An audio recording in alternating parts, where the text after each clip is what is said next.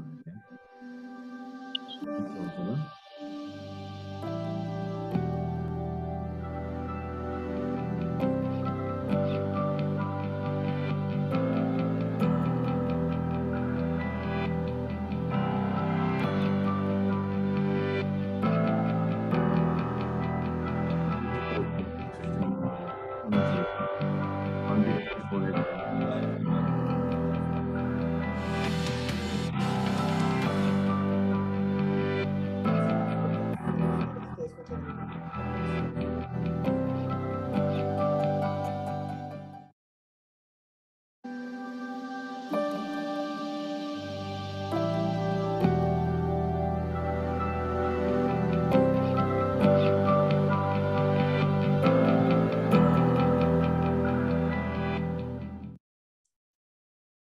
Hello, good afternoon, dear ladies and gentlemen.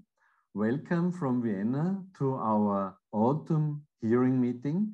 It's wonderful to have you all here online. And yeah, I want to say hello to you. We have this time a very special hearing roundtable with outstanding experts about the field of cochlear implantation. It's not only how to make good cochlear implants, it's to do how to make perfect implants or to make cochlear implantation better for the benefit of the patients, for the children we operate, and for the whole thing concerning cochlear implantation. We have, again, a wonderful group of experts. And first, please, some housekeeping things. Please quit all other programs on your computer for the best connection. So this is very, very nice. Please mute your microphone. So this is also helping for us, although it's an interactive meeting. And please name yourself that we know where you come from and who you are. It's a big honor for us to know where our participants are coming, your name, organization, and the country. And as it is an interactive meeting, please, we are welcome for your comments and questions, and raise your hand if there is any question or any feedback you want to give to us. So this is very great. Please, the meeting will be recorded. Our aim is, if we have some substantial forward-going things, that we have it on YouTube later on, as we had the other meetings also available on YouTube. So under hearing, the hearing word in YouTube, you will find all our last meetings we had in the last 1.5 years. We started this series when the COVID virus rised up, and about every 3 months, we make an extraordinary session. So what is hearing? Hearing is a group of experts founded in the year 2008 of about 30 big university departments concerning active middle ear implants, cochlear implants, treating some 10,000, in the meantime, maybe 100,000 patients with cochlear implants, with a lot of experience. All those departments do some 100 cochlear implants a year. And we want to share this experience with you to improve all your skills, to have feedback, to improve ourselves, and to have a kind of a global consensus, how we can help as many people as possible in the field of implantation. So please enjoy the meeting. You see here the map of the network, 31 centers on all continents, mostly in Europe, but we are proud to have all continents covered, from North America, South America, even Australia.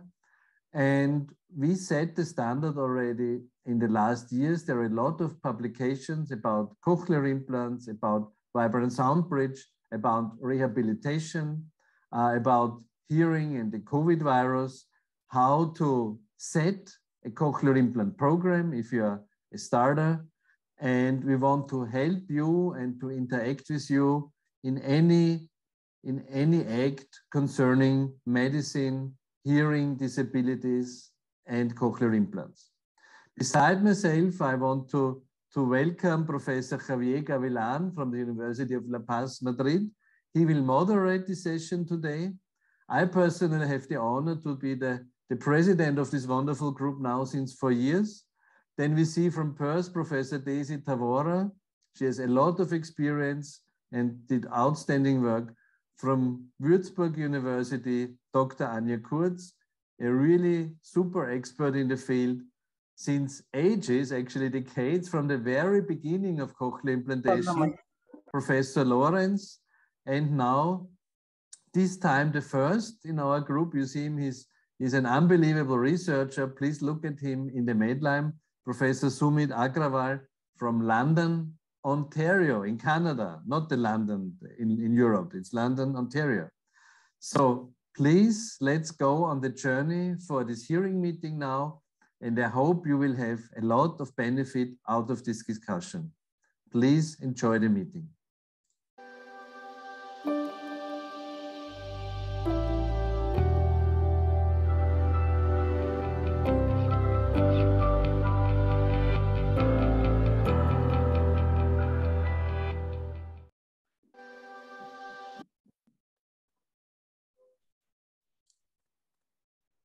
Hello, everyone. Thank you, Baumi, for this nice introduction of our third roundtable. And I would like to tell you the main objective of this third hearing group roundtable. Today we want to push the limits. You know, at the hearing group, we don't like good results. We want better results. We want the best. Excellence is the goal of all members of the hearing group. And with this idea in mind, we have prepared 4 topics for discussion today. They will be developed starting with a very short presentation, followed by an interactive discussion. And I just right now would like to encourage all of you to ask any questions you have through the chat, and the presenters will be more than happy to answer your questions. I know that when you see the topics, some of them may look too advanced and specific for many of you. You know, we have a very expert group of people giving lectures. And even though the presentations are going to be on a very high level and may look a bit abstract, I will try to bring the discussion to a normal and more practical level. So stay there and remember, our goal today is to inspire all of you on your way to making it better. So to start knowing something about you, I would like to bring up a tool which is called the Mentimeter. And the Mentimeter is a device that you can use and answer the questions we are going to show on the screen just by using your phone. So please take your cell phones, take your mobile phones and scan the QR code that you have on the right of your slide, or go to www.menti.com, introduce the 8 number digits that you have here, 82595483, and you will enter into the Mentimeter. And once you have scanned the QR code or go directly to the web page of Mentimeter, you will see a couple of questions that we want to ask you. So please take your phones, go there, and let me ask the first one. What is your profession? This is a very simple one. We want you to get used to the Mentimeter, and also we want to have an idea of what's the audience we have this afternoon. This afternoon in Europe, it's almost night in Australia.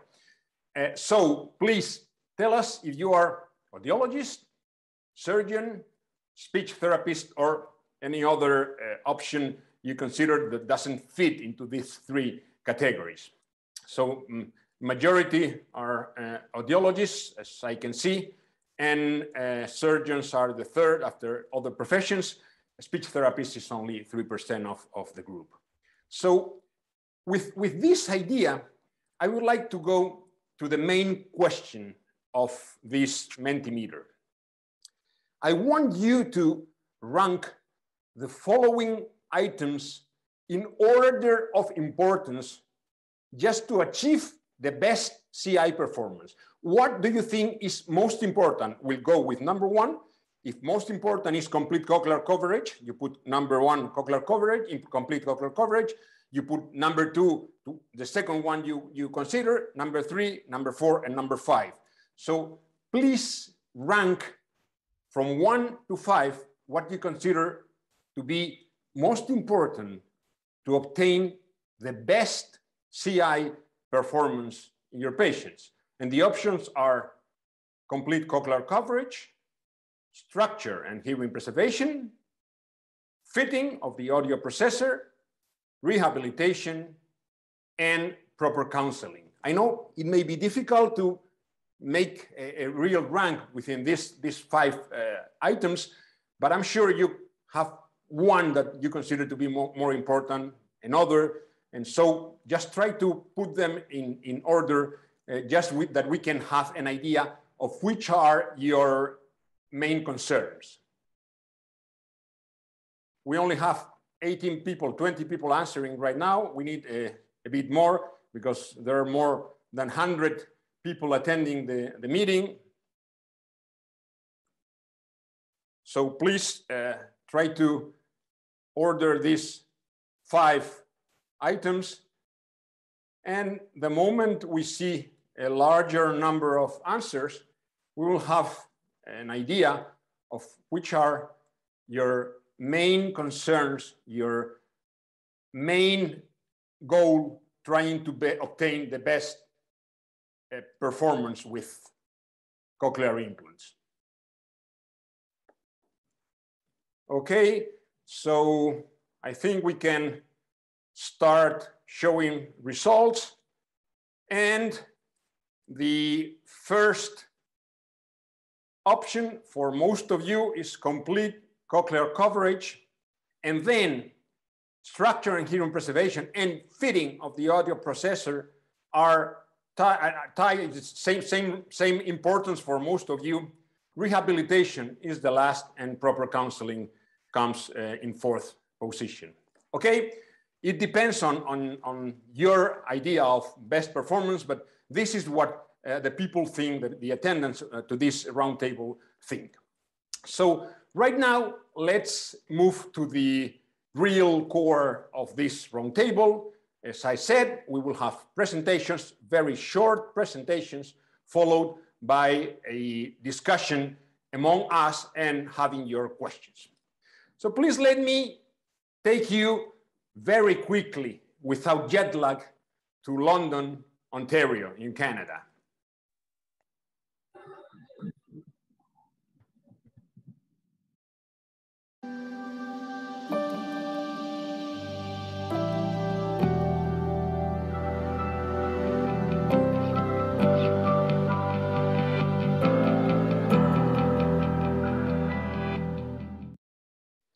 And we came here because there it is Professor Sumit Agrawal. Sumit is assistant professor and research director at the University Hospital of London Health Sciences Centre in Canada. His research interests include neurotology, skull-base surgery, hearing loss, cochlear implants, facial nerve disorders, vestibular disorders, so a huge field of interest. And we are really happy to have Dr. Agrawal with us in hearing since a long time ago. He will try to give us his view of how making it better is possible by synchrotron-based artificial intelligence for image processing. Please, Sumit. Thank you so much, Javier. And thank you, everyone, for the really kind introduction. I just wanted to thank our collaborators in Uppsala, Sweden, as well as all of my lab members who helped contribute to this project. So all of us are probably familiar with the Greenwood function that can map the frequencies along the basilar membrane. The only caveat is that we need to know the total basilar membrane length in order to use the function. Now, if we have a mismatch between the electrode frequency and the actual anatomic frequency of a cochlea, this can lead to problems with single-sided deafness patients, bilateral cochlear implant patients, as well as with music appreciation. So in order to find this cochlear duct length, a lot of researchers have used the A value, which is a single measurement through the base of the cochlea. The problem can be shown on the right. These two cochleae have the exact same A value, but on the left, you can see a very big apex, and on the right, a very small apex. So vastly different cochlear duct lengths, despite having the same A value. A lot of researchers have modified the A value formula, especially Daniel Scherzig and Marcus Piech with their ECA and cochlear scaling models. And although they're much more accurate, they still have problems at the apex if we just use basal measurements. Stakhovskaya attempted to use two-dimensional histology slices to map the cochlea, but this was not individualized. Her formula assumed that every cochlea has the exact same length. So our goal was to try to come up with a new formula that was individualized based on an individual patient's cochlear size and anatomy. So we took a lot of temporal bones to a large particle accelerator, a synchrotron facility in Saskatchewan, Canada. And this is a picture of a cochlea on a regular 625 micron clinical CT. And these are the images that we got with our synchrotron imaging. And you can see that it approaches histologic levels of detail. Now, if we take these thousands of slices per cochlea, we can create these beautiful three-dimensional models. So this is the cochlea, here is the basilar membrane, the spiral ganglion, and all of the dendrites connecting the two. We're going from the high frequencies at the base to the low frequencies at the apex. And you can see most of the dendrites are radial, except here at the base, they arch downwards in a complex pattern. If we move to looking at the cochlear apex, the dendrites here arch upwards towards the apex. And here we can see a large part of the basilar membrane in red mapped onto a very, very tiny part of the spiral ganglion. So if we now multiply this across multiple cochlea, we can come across a master map. So here's the basilar membrane. This is our spiral ganglion. And again, if we look at the low frequencies in yellow, orange, and red, they're quite large on the basilar membrane, but they get compressed onto a very, very small part of the spiral ganglion. So we took all of our samples and created these very detailed graph looking at the angular insertion depth versus the frequency. We had a nice variety of cochleae, like short cochleae down to 850 degrees and large cochleae all the way up to 1100 degrees. This is published in IEEE this summer as an open access article if anybody wants to look it up. But to save you all of the math and derivation, we developed a new formula. So don't worry about the numbers, but essentially if we have any point on the basilar membrane, we can determine the frequency by entering the angle and the number of turns of the cochlea, which individualizes it based on either a large or a small cochlea. The advantage is that it directly measures the organ of Corti, and it takes into consideration all of our corrections for the hook region, the helicotrema, and the distance between the lateral wall and the organ of Corti. And we also did a pretty detailed validation that shows that it outperformed the Stakhovskaya mapping in almost all cases. So how do we apply this to our actual patients? Well, we went into a type of artificial intelligence called deep learning. And here we have a child learning how to identify these fruits. And what we do is give a computer a lot of examples and teach it to do the same type of identification. Now, if we apply to a cochlea, this is a three-dimensional model of a cone beam CT. And even though it's quite a nice shape, you can see it's quite difficult to discern the cochlear apex. So if we take these raw images and we feed them into a deep learning algorithm that we've trained on a very large data set, this is our output. And we can see just how much sharper the cochlea is and how well defined the apex is. And what we can do is we can do micro CT on these same samples for validation to see what the ground truth is. And this is the micro CT on the exact same sample. So we can see our deep learning predictions are quite accurate compared to ground truth. So if we can extract this anatomy, we can now do a lot of extra types of analysis, looking at the mid-basal plane, the mid-medullary axis, and determining the number of turns. We can then use a separate deep learning network to extract all of the electrodes and their very accurate three-dimensional positions. We input this into our formula to give us all of the different individual frequencies. So how does this work in actual patients? We've done collaboration with our friends at the University of North Carolina, specifically Kevin Brown and Meg Dillon. And this is just an example of one patient at initial activation and blinded. In purple is a synchrotron mapping, and in red is a default. And we can see the patient did much better in words, phonemes, and in vowels. And this is, again, with no adaptation, just at initial activation. And so we now have 11 patients in our pilot study, and subjectively, all of them have preferred a place-based map as opposed to the default map. And we now have a randomized controlled trial starting hopefully in January. So next year, I hope to give you some better information to see how this can be clinically applicable. Thank you very much. Okay. Thank you very much, Sumit. This is wonderful images. I saw them before, but they are really amazing.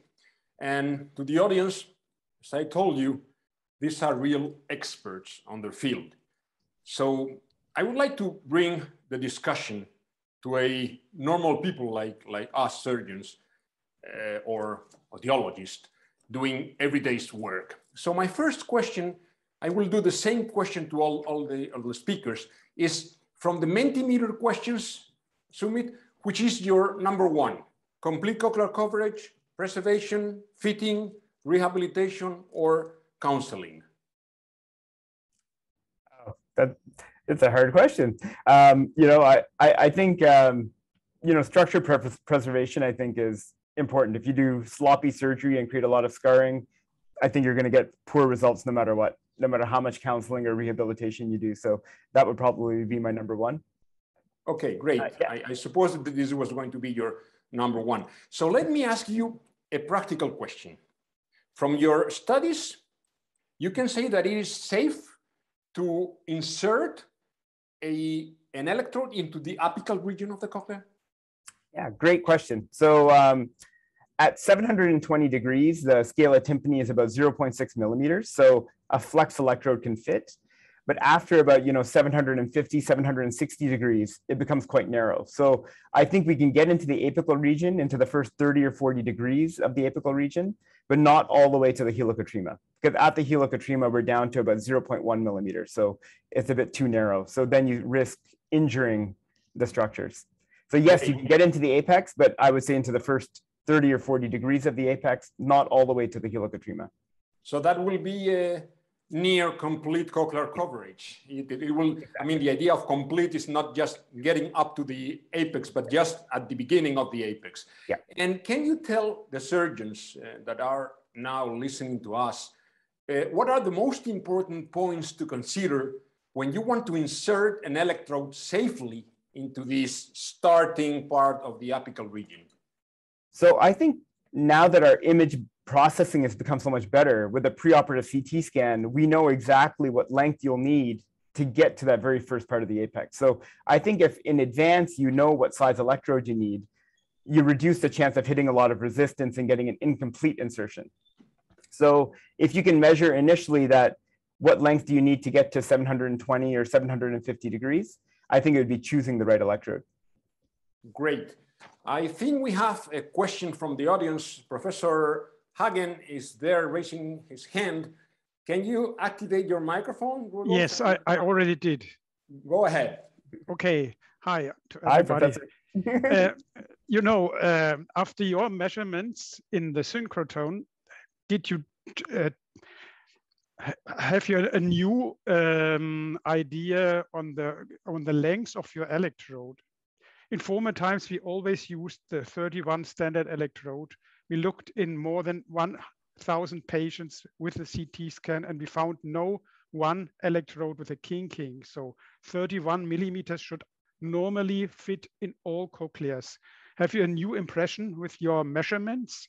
Yes, ours is similar. That I think a 31 millimeter electrode, I think, fit in about 90% of cochleae. And in our clinical experience as well, none of them had kinking when we used the FlexSoft, but in about 5% of patients, we would sometimes have one extra cochlear electrode where we would get 11 in and the 12th one just couldn't get in the round window. And that those are probably those 5%, 5-10% of cochlea that are just maybe a little bit too small. And in those cases, if we had put in a Flex 28, perhaps we would have gotten an easier full insertion and not had that one electrode that wasn't fully inserted. But I agree with you. For the vast majority, I think the 31 millimeters is fine. If complete cochlear coverage is so important, it is, in my opinion, better to choose a longer electrode as a routine. Yeah. So if you said maybe one electrode is not inside the cochlea, it's not a problem for the fitting. And that's what the University of North Carolina found with their data, that all of their Flex Soft patients with the 31 millimeter electrodes in general had much better sound quality than using shorter electrodes routinely. So I think you're exactly right. Thank you. Thank you very much, Professor Hagen. Daisy, do you want a apical region inserted? Do you want the electrode going into the apical region?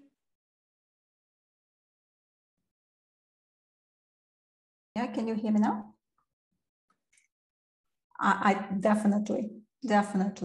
I think that our clinical experience, we areas where we use in Autoplan to look at patients who actually had a shorter electrode and they have poor speech perception scores with the shorter electrode than with the longer electrode. Great. And you, Anya, you want also the apical region with an electrode, the long electrode inserted? Well, absolutely. That's what I'm going to present in a couple of minutes in my presentation. Yes. Okay. Last question. Arthur, what about you? You also prefer a long electrode? Sure. We have experiments and we have evidences that time-fine structure can be actually conveyed, but the one critical point is to have as deep insertion as possible and stimulate according to tonotopic organization. Great. So I think we all agree that the apical region is important to stimulate. I don't think that if I ask you, Sumit, if you don't, but if you have a hearing loss and you need a cochlear implant and I am going to do the surgery, will you ask me to put a long electrode instead of a short perimodiolar electrode, a straight long one, or a perimodiolar? Lateral wall, long electrode. Lateral wall, long electrode. Yeah. Long electrode. Good. Okay. So can you tell the surgeons here in this panel, in this round table, what are the surgical tricks to be able to insert this 30–40% start of the apical region without injury? Yeah, I think it comes down to one preoperative planning. So you kind of know the size, but as Professor Hagen said, a Flex Soft works in the vast majority of cochlea, but I like to screen just in case you have a smaller cochlea, and then you might want to put in a Flex 28 instead. So I think one is planning. Two is just stopping at resistance and slow insertions. I always coat my electrode in dexamethasone as well before I go in the round window. And then if you do get some resistance, to just not panic, come out a little bit, rotate the electrode, and take your time. And typically you'll almost always get the whole electrode in. Great. And is there any, maybe this is a question more for Daisy and Enya, is there a better way to stimulate the apex? Is there a special way to stimulate the apex? What do you think? We just stimulate like the rest of the electrode? Do we have to make a specific stimulation of the apex?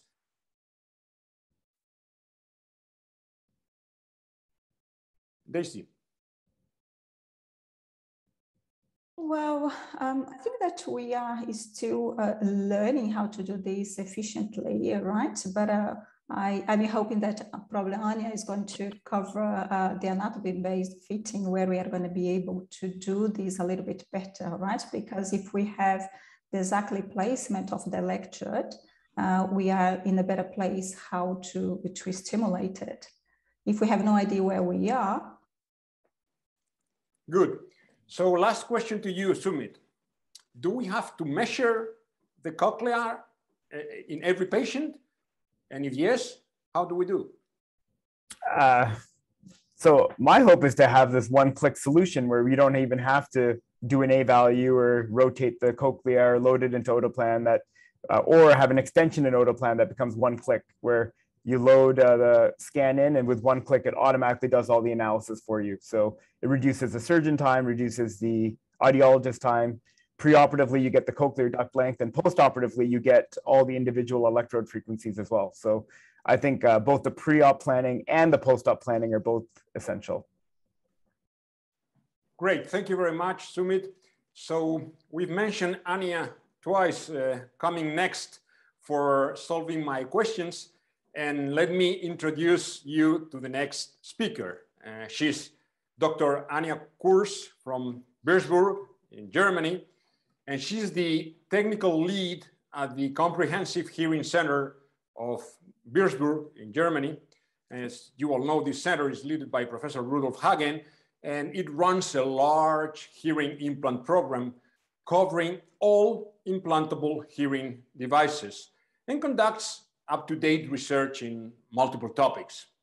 Anya has over 15 years of work experience in the hearing field, and she's a very active member of the hearing group. And now Anya is going to tell us what's the anatomy-based fitting.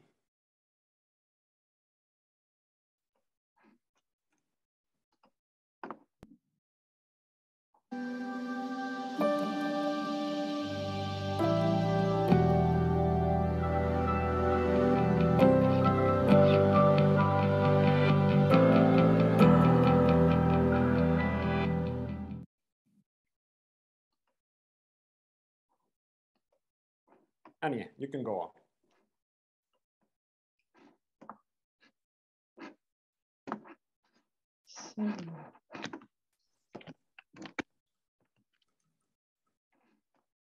So good afternoon from Würzburg. Okay, so as we've heard already, we have now a lot of information, and we can finally find out where the electrode contacts are placed within the cochlea. So big topic is anatomy-based fitting. So for the first time, we can really find out where are the contacts. How we are doing it here in Würzburg is that we're not using synchrotron images, but I have some very motivated colleagues that are using flat panel computer CT images. So one of my colleagues did a publication, as you can see here. There is quite a difference in imaging, the quality of imaging that you're using. And this quality is also necessary preoperatively to determine the correct electrode length, but also helps afterwards to determine the precise location of the electrode contacts. So in our case, I'm really fortunate to have flat panel volume CT imaging with secondary reconstruction afterwards. So we have this kind of data that we can now upload to the software Otoplan and import the information to the fitting software Maestro, starting from Maestro version 9. And with this kind of information, we finally know where the electrodes are within the cochlea.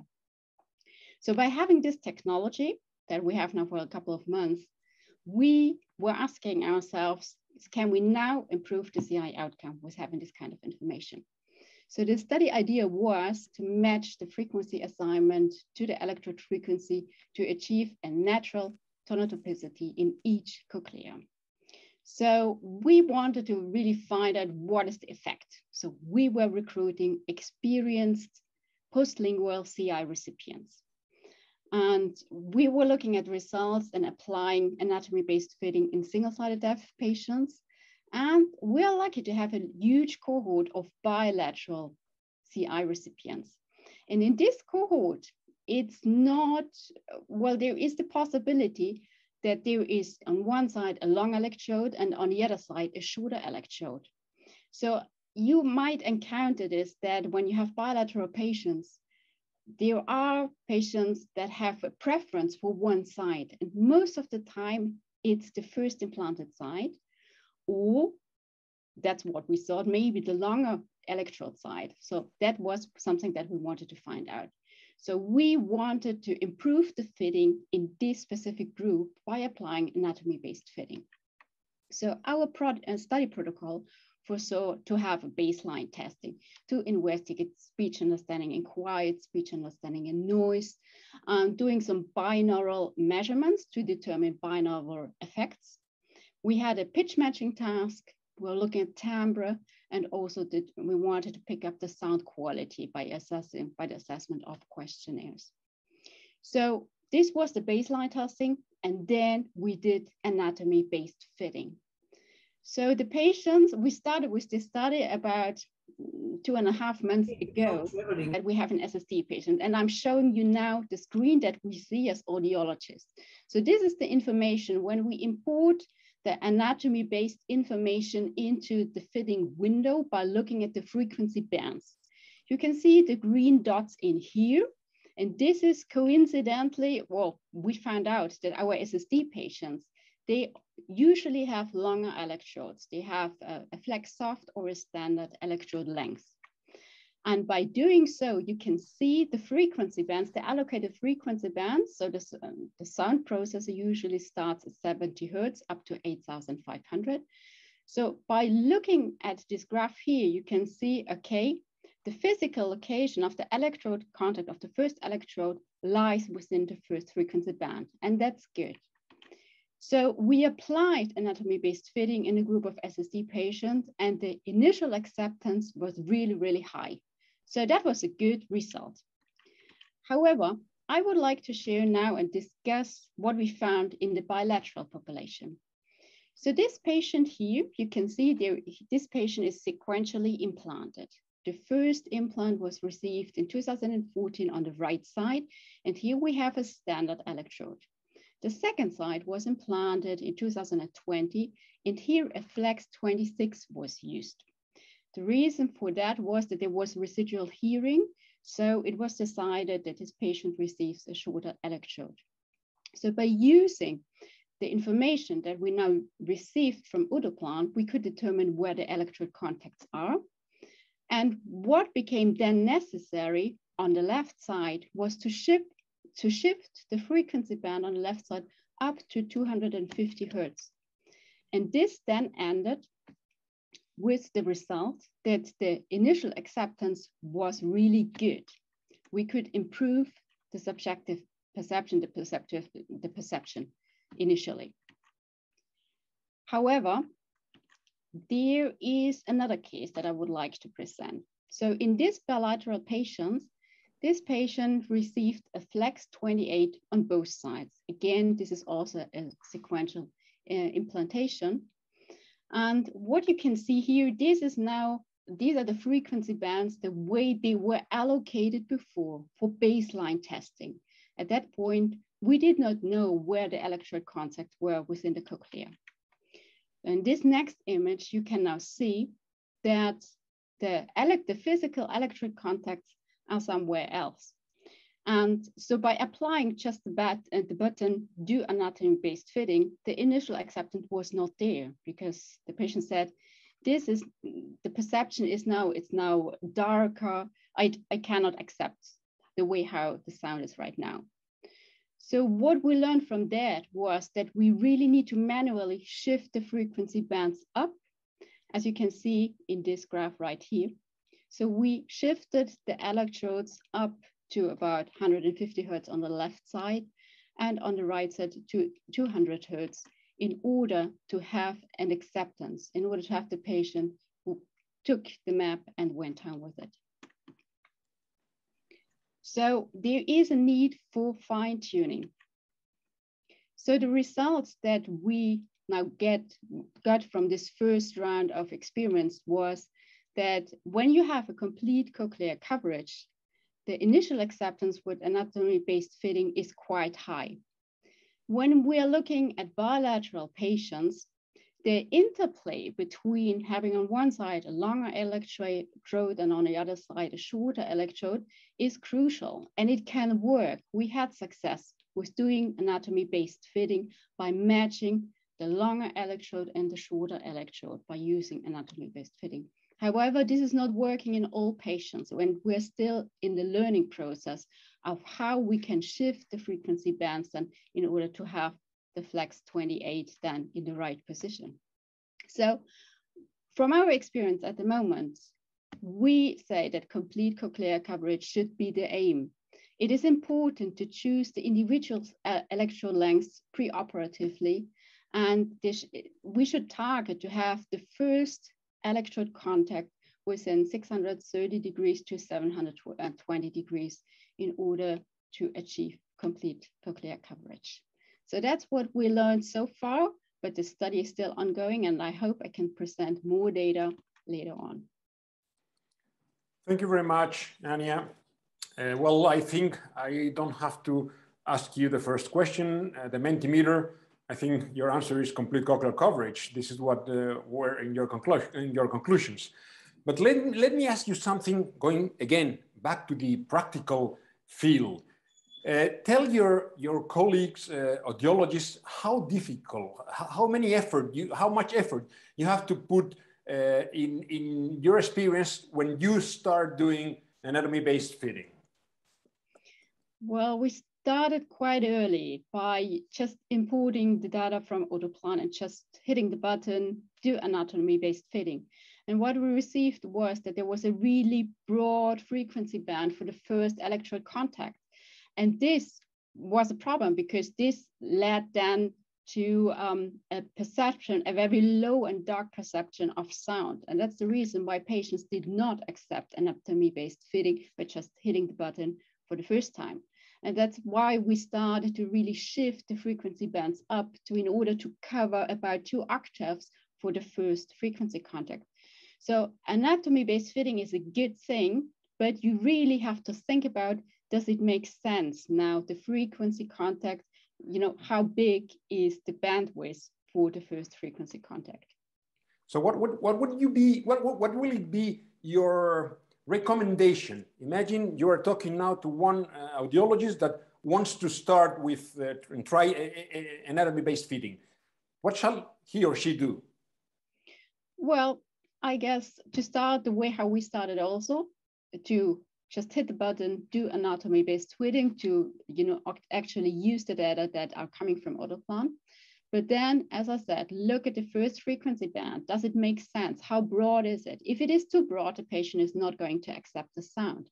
So you have to really maybe shift the frequency band a little upwards, even if you cannot really cover then the 70 hertz from the beginning. However, if our aim is to reach natural tone typicity, and your electrode contact is not in a region of 70 hertz, so why should it then give this information? So this has been working for many, many years. However, we are now in the process to learn about anatomy-based fitting, and that's how we try to make the fitting better for the moment. Okay, Arthur, are you using anatomy-based fitting? And if you are not using, are you planning to use it? Yes, I can actually completely support what Anya just presented and said. And I think that it's also a little bit of wording we are using. Anatomy-based fitting, for me, is exactly what Anya is doing. Of course, this implementation, this method of shifting the frequency is different what is the automatic implementation in Maestro system. So both methods are actually anatomic-based fitting. And what we are doing also for many years here is even without the precise knowledge of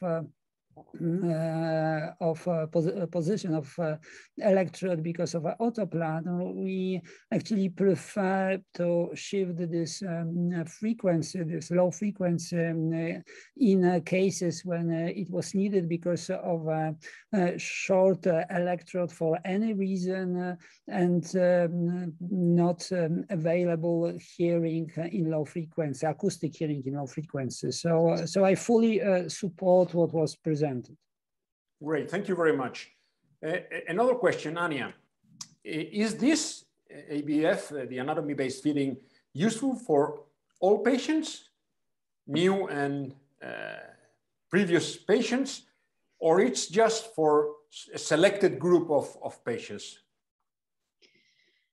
Well, I'm sure that there are other groups around the globe that started doing anatomy-based fitting in newly implanted patients. So we wanted to determine the effect of doing anatomy-based fitting. That's why we started with the experienced users. However, we are now starting also with new CI recipients in programming anatomy-based fitting, and there are different effects that start during the first year of activating in CI. That's why I think it's difficult to really distinguish then this is the effect of doing anatomy-based fitting and this is the effect of something else, of just the brain getting adapted to the fitting, getting to know the sound of a cochlear implant. So at the moment, we do have the experience by, programming anatomy-based fitting in experienced user, but we are now also trying in new users. We can try to compare then the groups, let's say in about 1 or 2 years. Maybe we determined that with anatomy-based fitting, if you have created a map like this right from the beginning, then speech perception is much higher right from the beginning, or you achieve the plateau even earlier. That's something we need to find out. Okay, and what about children and adults? Well, so far we have not looked into children. So at the moment, the experience that we have is with adults. Great. Arthur, you want to something? Yes, I think that from our experience, the group to really look into the anatomic-based fitting is the one with, for any reason, shorter than standard electrode, because as we discussed previously, if there is a really full coverage with the long standard electrode, probably we are in 90% in a good place. But if we have not standard electrode, this differences between anatomic based fitting and default one can be substantial. Okay, thank you very much. The time is over for this presentation and discussion. Anya, thank you very much. And now let me take you in this journey to Australia. Let's go to Perth.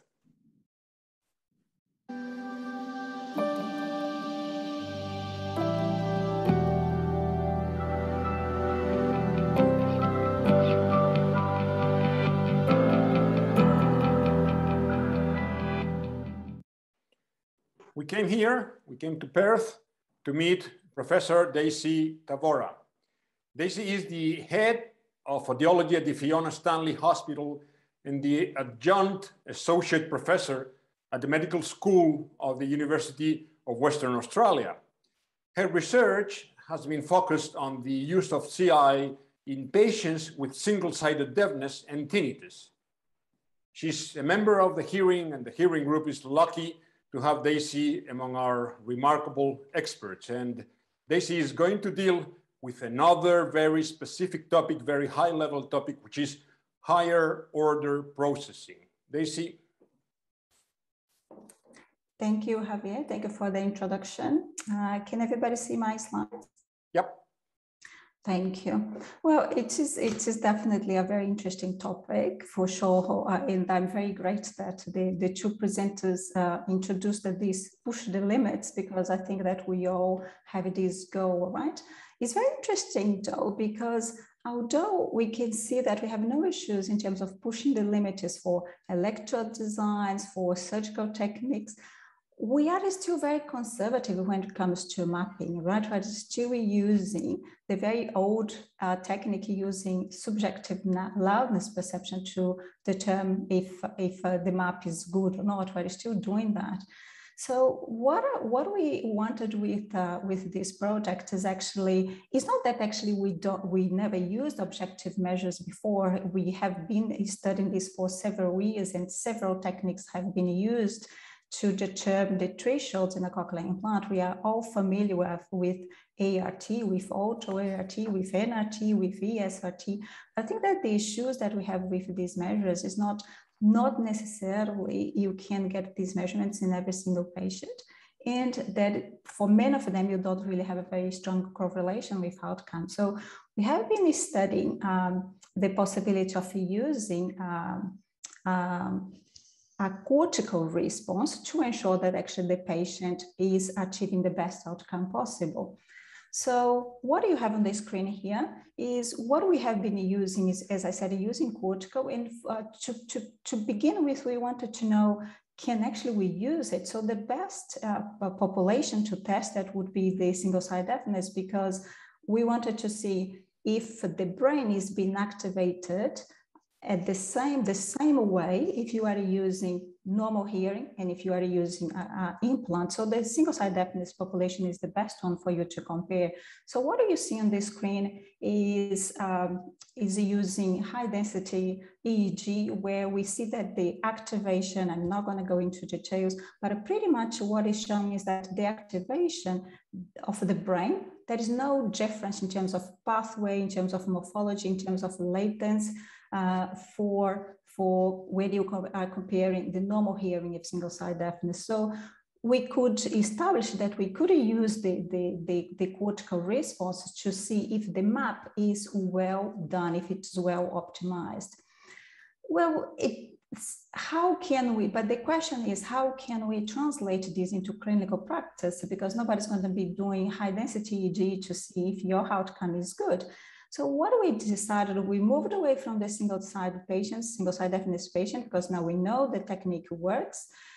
Can we use the cortical in standard cochlear implant users, which means bilateral deafness patient, and see if we can improve the outcome based on cortical assessment? So we did what you are seeing on the screen there. Here's a summary of this research that we just finished.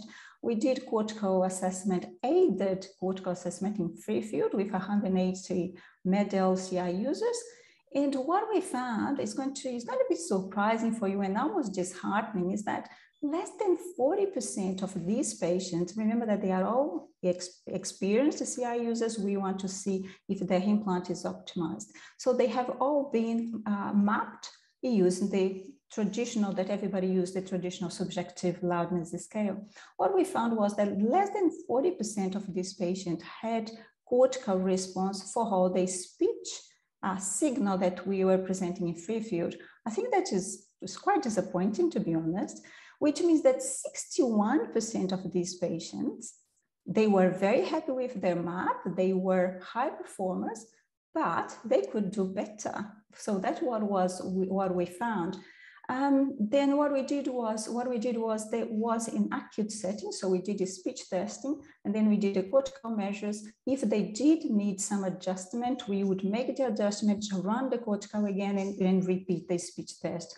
So what we found, and that is what I really would like you to follow if you can, what you have here, that is the speech score for a phoneme score pre-op, before the optimization. So imagine that's the pre-op.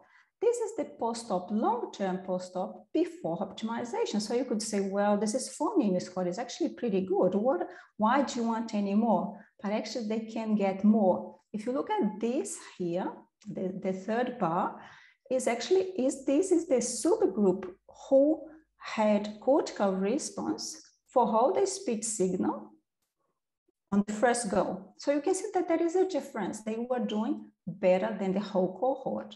And again, when we looked at the group who did not have cortical response for all the speech tokens, for all the speech signal, you can see that if you compare this with this, is lower.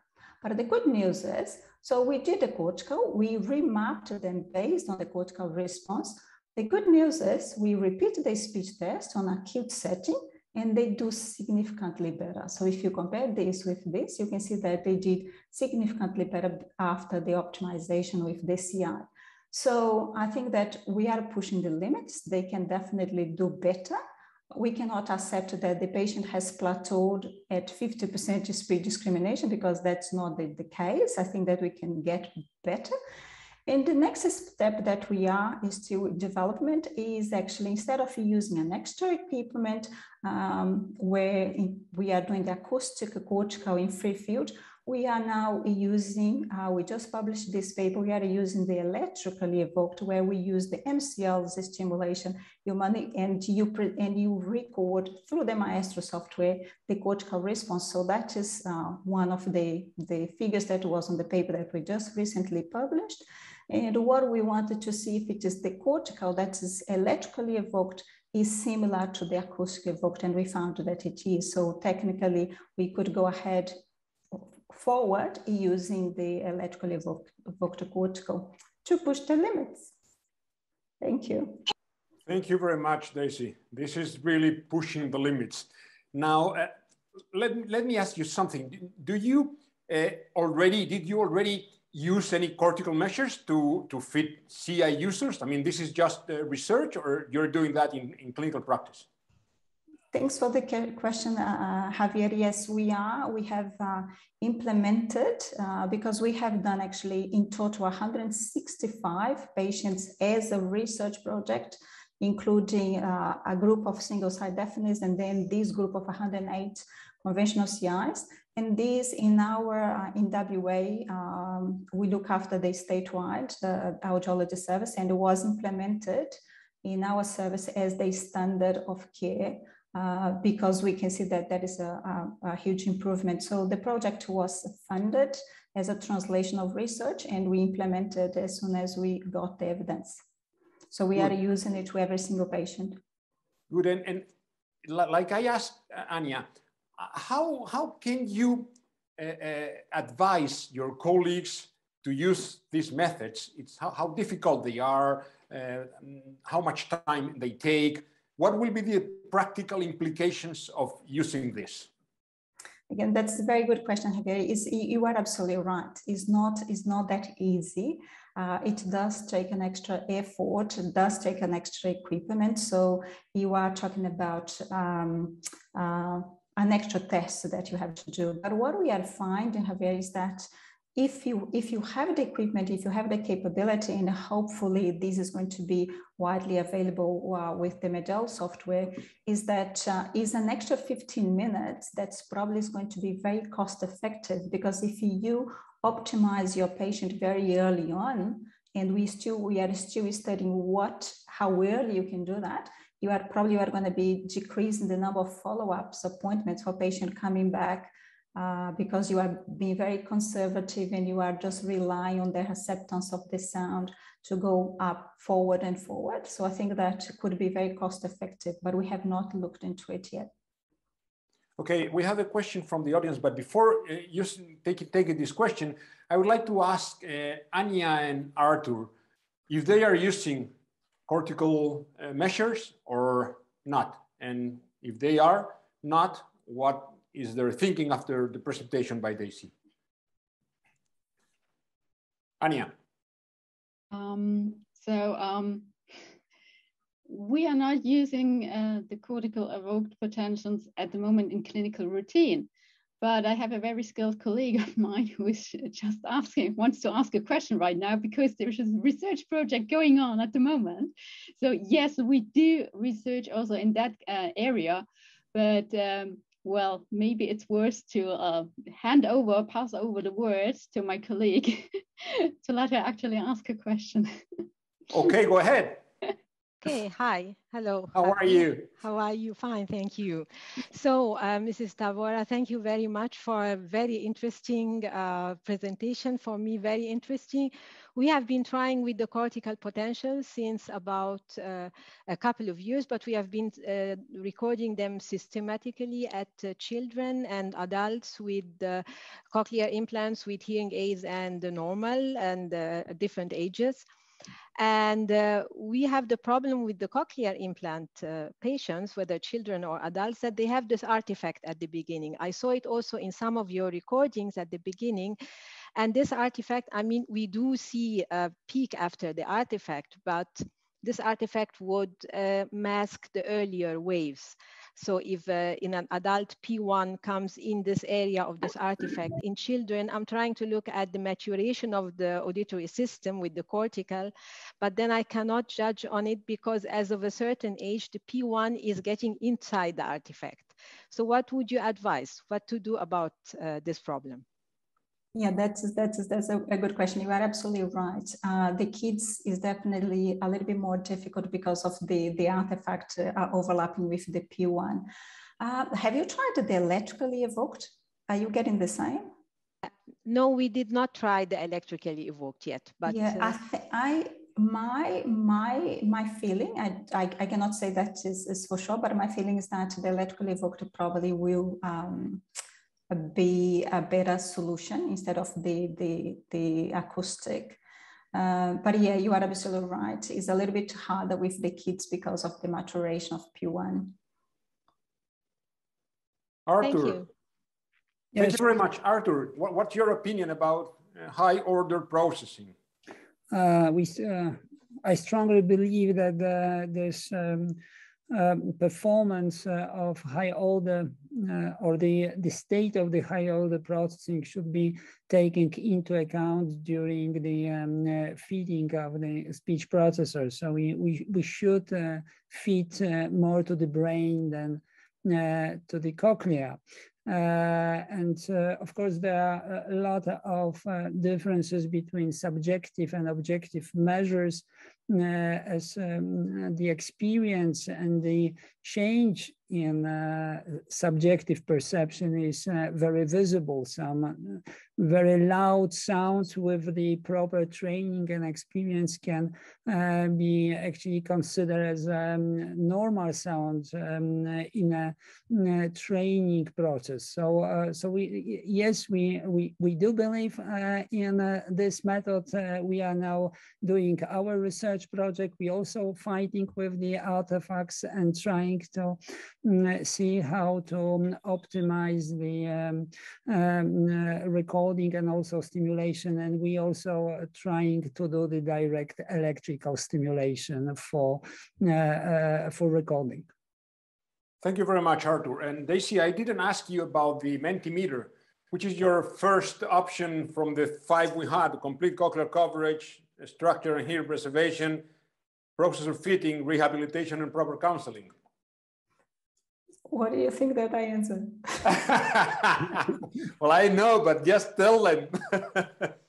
So I think that you thought that I answered the sound processor mapping. No, I actually answered structure preservation, because listen, we can do whatever we want. If you have a very messed up surgery, you are not going to get any cortical or anything like that. So I think that is structure preservation, then cortical mapping. It was not in the list. Next time we put it in the list. And let me ask you a couple of short questions. It's the electrically evoked. Are they can be used with everyone, or you have just to select a type of patients to use it? No, you can use with everyone. You can use absolutely. And how soon after the operation you can use electrically evoked to optimize the mapping? So Javier, that is actually a question that we are working on answering at the moment, because we do have a randomized control trial going on. And one of the questions that we are trying to answer is exactly this: is how soon we can do that. Very preliminary and more guts feeling than anything else, because we don't have analyzed the data. I don't think that can be too soon. For example, we did try a group at 6 weeks, and what happens is that they have more problem with acceptance of the sound than if you do it 3 months. So I anticipate that's probably is going to be around the 3-month mark, but I don't take my word for it. We will answer this question hopefully within the next 6 months. Okay, thank you very much, Daisy. It was a great presentation. And we will continue our journey, and we will come back to the old Europe to meet Professor Arthur Lawrence.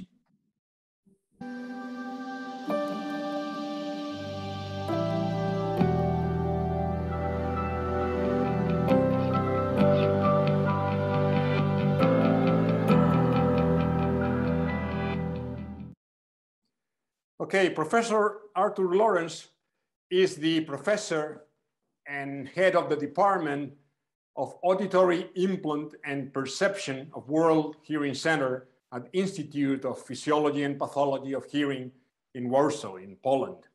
He has received the first award from the Minister of Health and Social Welfare for outstanding achievements in healthcare, and he's a member of Hearing since many, many years, and we are really proud to have Arthur in our group.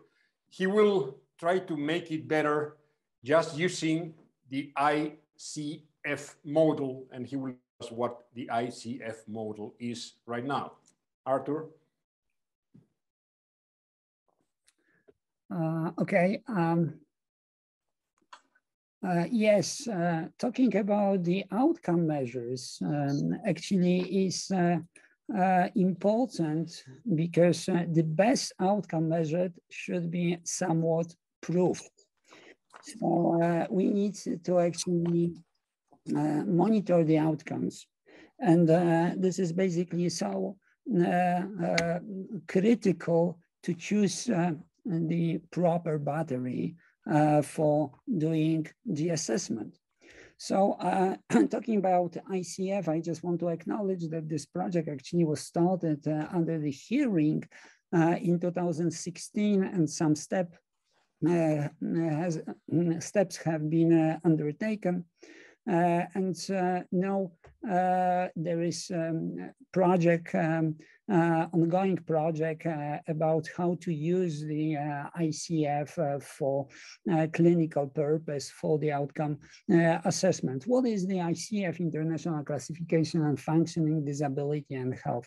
This is the scheme, the classification based on so-called the functional model of disability. So here, if we are talking about the outcome measure, it is really nicely visible on the model that we have 3 domains, the body structure and body function. So here we can place the functioning of the implant because doing the proper feeding, we are for sure trying to reestablish body function like hearing, and we directly actually influence the structure of the auditory nerve. But there is 2 other domains like activity and participation, and these activities are not necessarily the same like a body function, because the limitation, the activity limitation and the participation restriction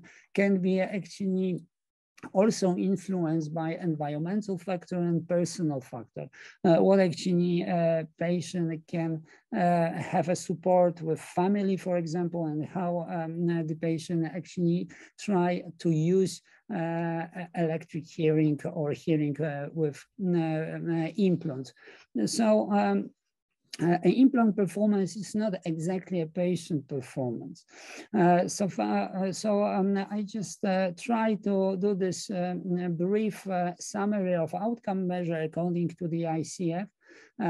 This is a simple illustration that some outcome measures can actually directly measure body function, like sound detection, which on the ICF is the category B, the code B 2300.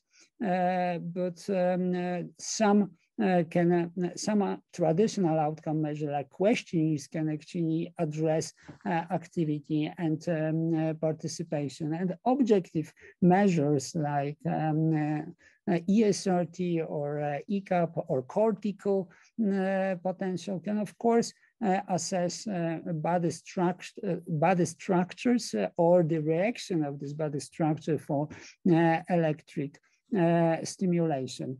I also actually forgot to mention, so I go back to this slide, that the part of ICF is also the categorical scale.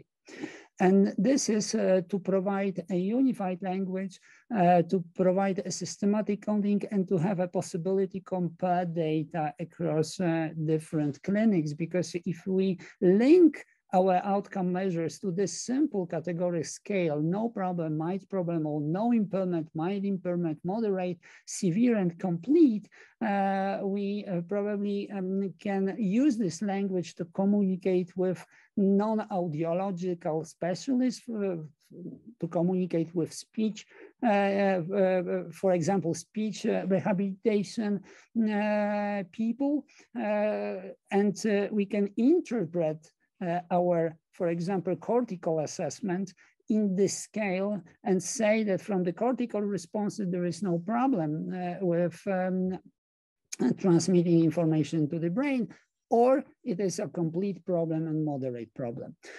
So just to end up, there are some goals now, like linking the existing measures to the ICF and also translate some other outcome measures, like, for example, cortical assessment to this type of a categorical scale, to validate these tools clinically and develop tools for counseling and rehabilitation, because somewhat we should distinguish between the implant performance and patient's performance, and sometimes use counseling because the bad patient performance can be not due to the bad implant performance, but to some environmental factors or even personal factors.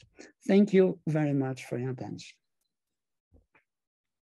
Thank you very much, Arthur.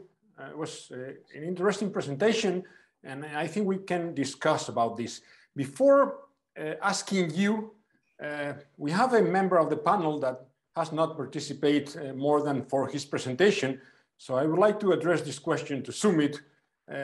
Professor Agrawal, I didn't ask you before because I didn't want to get you in trouble with audiology, and I felt you as a colleague surgeon, and if someone asked me about the previous topics, I will die. So let me go to something you can answer easily. Are you aware of the ICF and you use it, or you plan to use it, or what kind of outcome measurements you use? Sorry, you're asking about what, about anatomy-based fitting, or you're using about cortical measurements? Sorry, what were you asking? No, about ICF.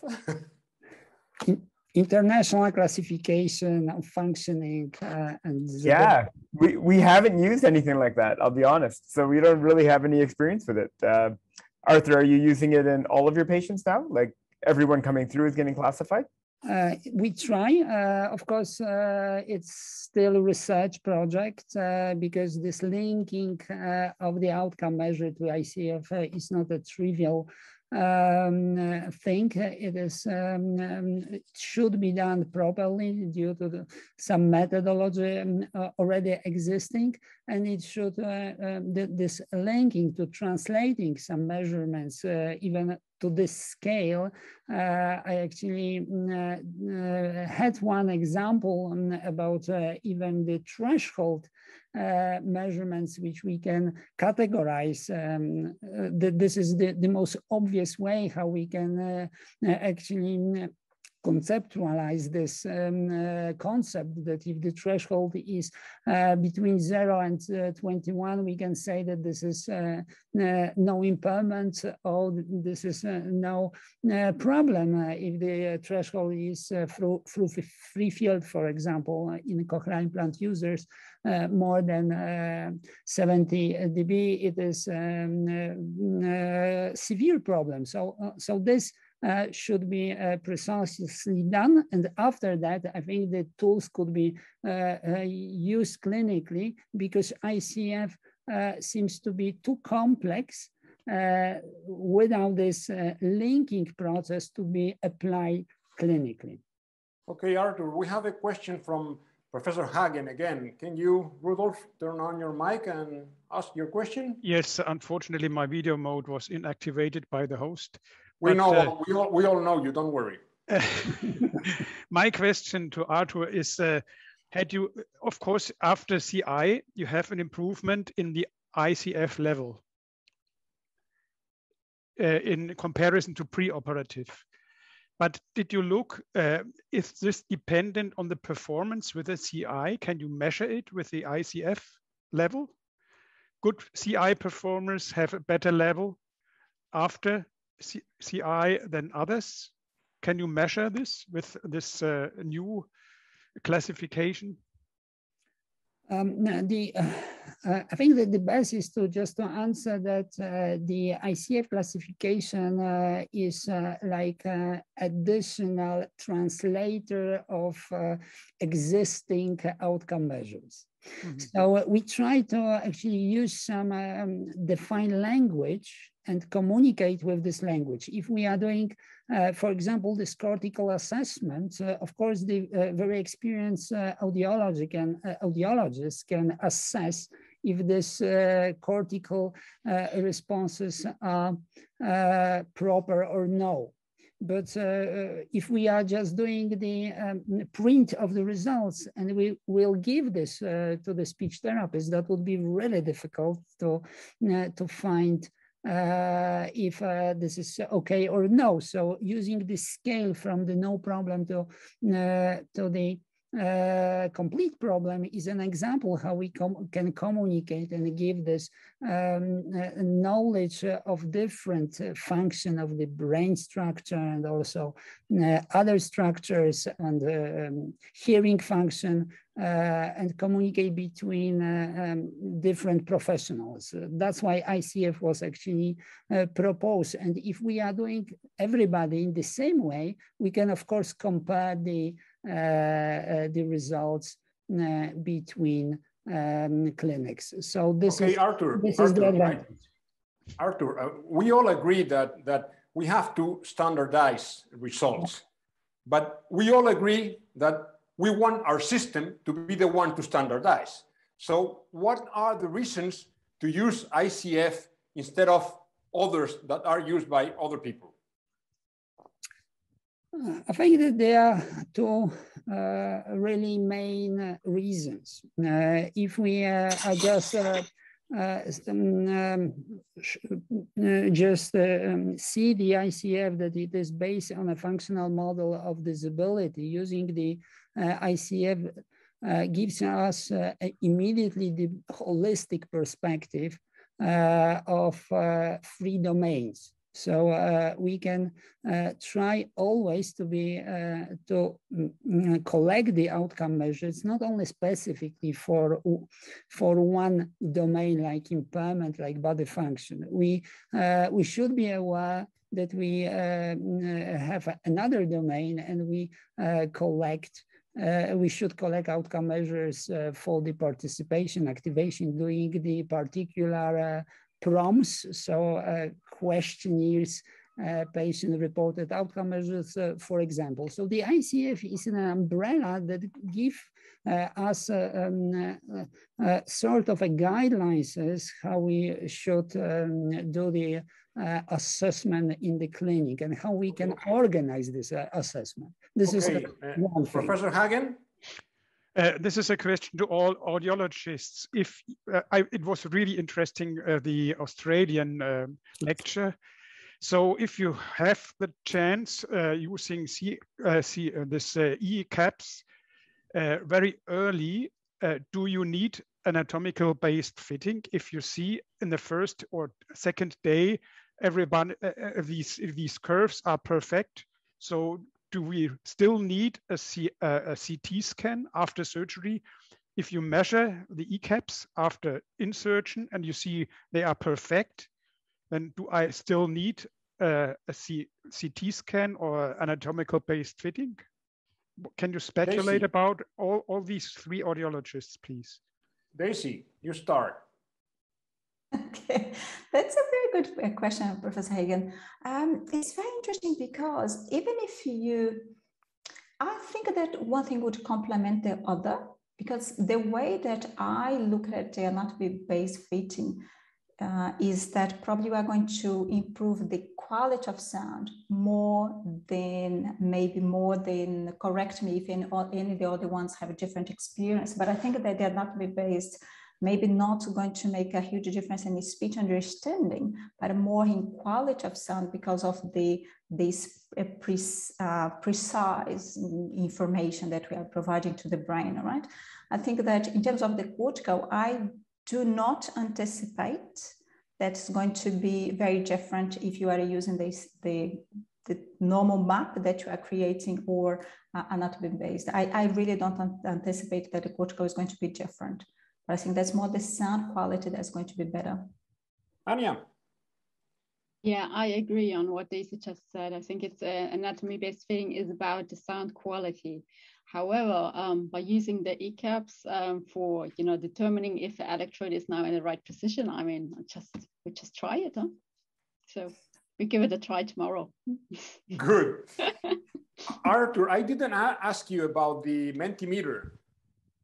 The answers were complete cochlear coverage, preservation, fitting, rehabilitation, and counseling. I think that I just put really feeding, and of course I am aware that it is important to have a complete cochlear coverage and preserve structure, because if it is not, the feeding cannot help. But we can actually use the same arguments in opposite way, even with a very good hearing and structure preservation, and with complete cochlear coverage. If we are completely screwed up the fitting, if this fitting would be very bad, we are ruining, we are demolishing the effort of surgeons. So yes, for me, the fitting was at the first place. Okay, let me go back to the ICF. Is the ICF model, it is adapted for CI users? This is an undergoing project, actually. So what we are now trying to accomplish, and in this working group, for example, Anya is also included. We are doing a lot of efforts that we can just implement the ICF for particular groups or particular patients with cochlear implants, and make this tool more easy to use in the clinic. Okay, and the last question, because the time is almost over, we all put rehabilitation the last in the 5 items we rank. How does, we all know that it's important, but I mean, we consider the others to be more important, but coming back to rehabilitation, where does rehabilitation fit into the ICF model? And I need a short answer. Okay, rehabilitation fits as actually is in the free domain active. Can because of the auditory training can actually support hearing function, but to implement some special strategy of communication, we can help patients to communicate, to listen, to participate, and to be active. Thank you very much. That was short, concise, and clear. And with this, we reach the end of this roundtable, this 3rd edition of Hearing Roundtable. Today, we try to let you know that we need to make sure that our users perform as best as they possibly can, and that we try not to have good results, but to have excellent results. And for this, we went through a different kind of approaches. First of all, from Ontario, Canada, we heard Professor Agrawal talking about the synchrotron imaging that allows us to unlock the 3D pattern of the cochlea. And by doing this, we can create a patient-specific formula to determine frequency mapping across the cochlea. Then we move to the German School of Anatomy-Based Fitting with Dr. Anja Kurs, which initial pilot data leads to improved clinical outcomes due to more natural tonotopicity. And another option coming from the other end of the world, from Australia, from Perth, with Daisy Tavora, shows that to improve user performance, we can map the implant using higher order processing measured by EEG and electrical evoked potentials. And finally, coming back to Europe, in Warsaw, in Poland, Professor Lawrence demonstrated that by individualizing outcomes, we can only make things better for our users compared to what they already have. So we have to speak a common language, and this will produce better results for our CI patients. I know these topics initially could look too specific, but you all should make sure that the rest of your team is aware of the importance of such factors in order to make it better. You saw the surgeons were not very active in this roundtable, but the surgeons must be aware that there are these things there that can help our patients. In other words, communication is crucial. And combining a patient-specific formula for implantation measured by individualized fitting and looked after on a holistic manner allows best performance for each user. And with this, I would like to finish this roundtable just by letting you know that hearing, we are here to help you in any way we can. You have here two different options for hearing. On your left-hand side, you have hearing.com. This is our webpage. You will find quality standards, tool for experts, centers, profiles, and publications. And you will find always someone that would like to answer your questions, your doubts, that will like to comment with you any issue you have in mind. And then you can also move to boost.hearing.com, where you can find certified courses, all delivered by hearing experts. So a group of real experts in all kinds of hearing implants. And you can also get a certified accreditation for this roundtable. This is important, especially for young people here in the audience. You can get a free international CPD point, which will take like 4, 5, 6 weeks before it arrives, but you will get it. And if you want to have this to prove that you have been in this teaching event, you just have to request it by writing an email to this second webpage I told you before, boost@hearing.com. And with this, you will have some more value, not only the learning value, but also the practical value. Hearing roundtables are a thing that has been repeating all over the years. We do one every 3 months for a year. This was the third one. We will have the winter one, the fourth one of this year, 2nd of December. And there we will deal with the issues related to pediatric cochlear implants. And then we will move into the next year with spring, summer, and autumn roundtables. We would love to have you all here with us in the next events. And I would like to thank the participants. I would like to thank our president, Professor Baumgartner, and I would like to thank all of you for being there. Thank you very much.